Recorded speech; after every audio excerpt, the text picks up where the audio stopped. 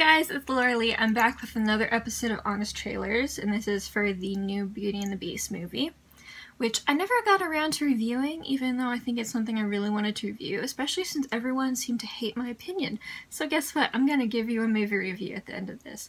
But until then, let's watch Honest Trailers Beauty and the Beast, and then you can turn it off and ignore me later. Okay.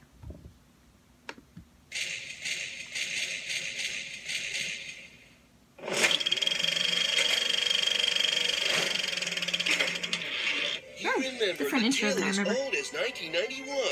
Now, experience it all over again with CGI and celebrities. As Disney reminds us, it's not about how you look. It's what's on the inside of your wallet that counts. Beauty and the Beast. Again. After The Jungle Book used live action to improve on their animated classic, Disney's using live action to just copy their animated classic and see if anyone notices or cares. Turns out, they don't. In an empty spectacle that reminds you how good the original was. Yeah. And shows you how creepy the original would be if it were real. Yeah. Mom said I wasn't supposed to move. Return to the Britishest part of France. I remember what? Crazy old Maurice. Giving her a sweet in the East Wing. And meet Belle, a beautiful book lover who falls in love with an ugly dude. So, Hermione? Emma Watson turned down an Oscar-winning role in La La Land for this, but she deserves an Oscar for not laughing every time Dan Stevens showed up in his mocap suit. Watch her inhabit this strong female role model who isn't afraid to invent her own washing machine. What's he doing? The laundry. And doesn't need a man to help her express herself, unless that man's name is Auto-Tune. Yes! Auto-Tune? You get it. But it's not all a rehash of the original. There's several new tiny crumbs of movie to pick over, like superfluous backstory, wandering around the woods, diversity, and the plague. Kids love the plague. Why was the plague in this movie? Song that will have you wondering if you have enough time to take a pee break. No, that was the one part of the movie I did love, was the Beast song. You do. Gaston shines as the aggressive, controlling hairy guy who imprisons Belle's dad, as opposed to the Beast, an aggressive, controlling hairy guy who imprisons Belle's dad. And if you're mad we reused the same joke we made in our original Honest trailer, then you're not one of the millions of Disney fans who defend this glorified rehash. Blink and you'll miss the reveal of Disney's first openly gay character, assuming you don't count Prince Eric, as LeFou finally comes out of the closet to piss off everyone. Because gay people don't want their first character to be a sniveling evil weirdo, while homophobes want the scene to be more gay so they can get really hot and bothered. Seriously? That's it? That's the moment they got it banned in Kuwait, Malaysia, and Alabama? I've seen gayer stuff for breakfast. So be Disney's guest at this timeless tale of how it's your inner beauty that matters. The beauty is found within. Even though Belle is hot, the Beast is hot, the dresser is hot, the librarian is hot, and even the withered oak crone turns out to be hot. Because while inner beauty is what really matters, your ugly ass is definitely a curse.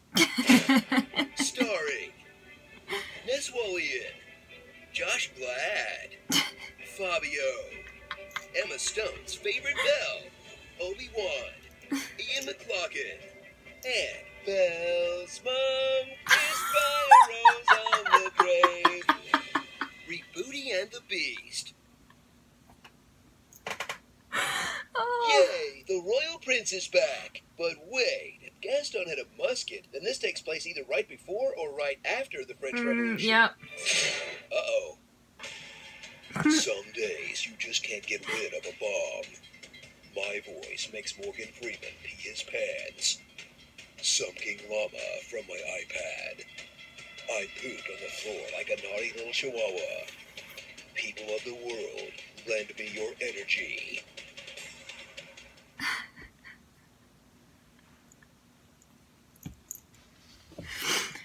Whew.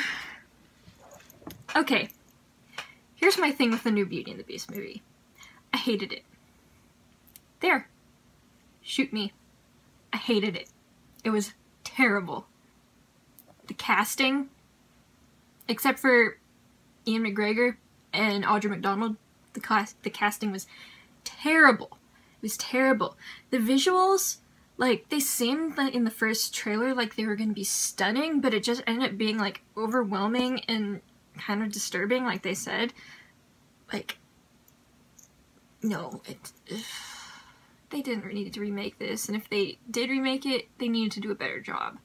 Like, when they made the live-action Cinderella, I have that on Blu-ray. I watch it once a week. It's my favorite happy movie of all time, because they just translated it from animation to screen very well, and they didn't change anything.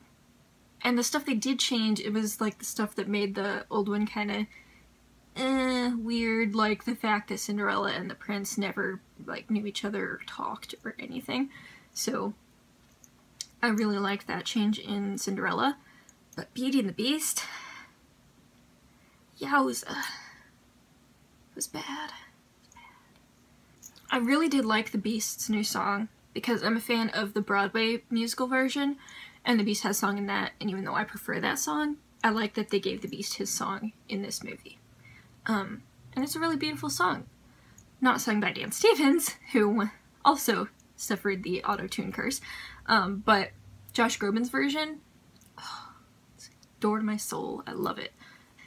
Luke Evans wasn't terrible, but he also couldn't sing, and the Gaston song, not only wasn't really sung in that like really playful manner that the last one was sung in, this one was more like, let's make it all fancy.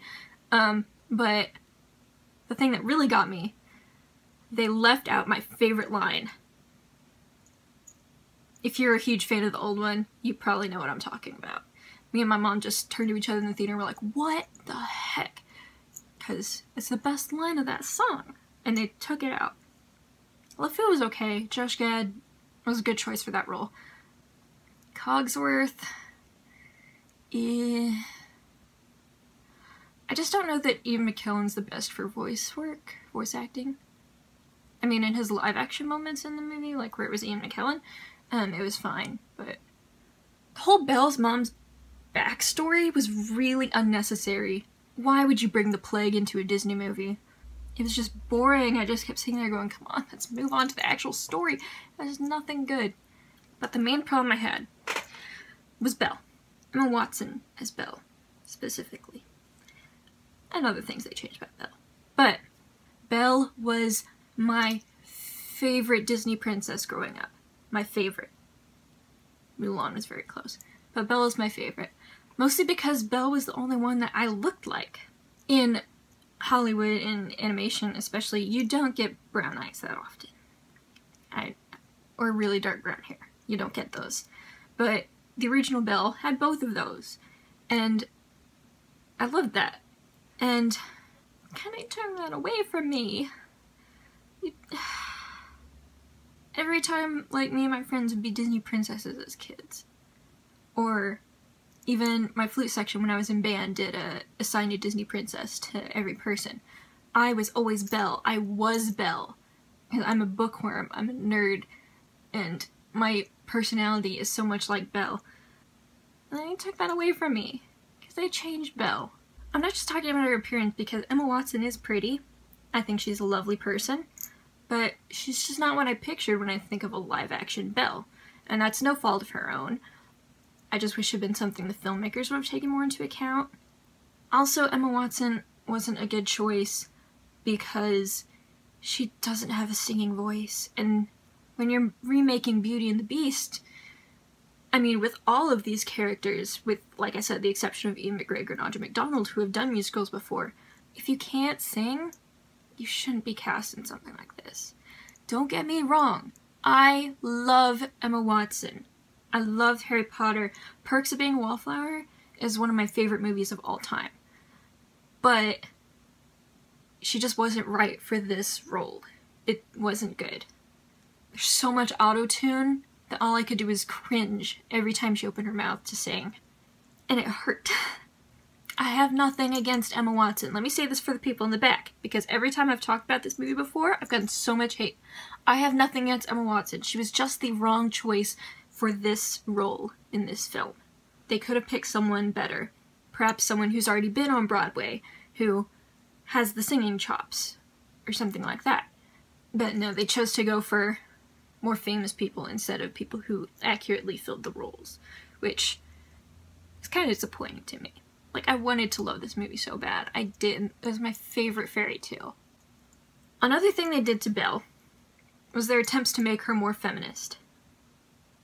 Don't get me wrong, I consider myself a feminist, maybe not as hardcore as some people, but you did not need to change Belle to get that point across. Belle was already a very feminist character. She stood up for what she believed in, for what she thought was right, but she did it in a sassy way. It wasn't just kind of like this bland, oh, I'm gonna get the job done kind of thing that they made this Belle to be. She was sassy, opinionated, and she wasn't having none of it, which I loved. This Belle's just kind of like, eh. Okay. Gonna go invent a washing machine. And it just kind of hurt. And another thing they did was how they designed, how they made her feel like she wasn't gonna stand for any frivolity or anything. She's supposed to be a major bookworm, but they made her into an inventor because that's more feminist. And while I do think it's good for girls to get into, like, inventing and science and stuff like that, you don't have to hammer it in all the time that that's what girls should do, because I work in the English field, and I'm a bookworm, I'm a book nerd, and, like, it's a very underappreciated field, but when that's becoming more important, and I don't know, it just kind of hurt that they kind of took that away from me.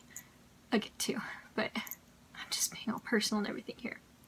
But another thing they did to Belle that really got on my nerves was her design. How they made everything more plain. How the yellow dress wasn't the yellow dress. It was just plain. It was just straight panels of stuff. Her hair wasn't elaborate or anything. It was just kind of really plain and boring. And, like, in the earlier parts of the film, she, like, constantly had her skirt hiked up, and she was wearing hiking boots, where this was the thing about Beauty and the Beast, is that Belle was very feminine. She didn't want to be living in this small town. She wanted a grander life. She was still a very good person and stuff. She was still very much a feminist person. But they took that away from her. They thought, oh, we have to make her more manly and tough for her to be a feminist. And that's the main thing I hate about feminism nowadays, is you think that being a feminist, you can't be feminine. You can't enjoy pretty things, you can't dress pretty, you can't be extravagant. And it's kind of wrong. So I just felt like they did some character assassination on Belle.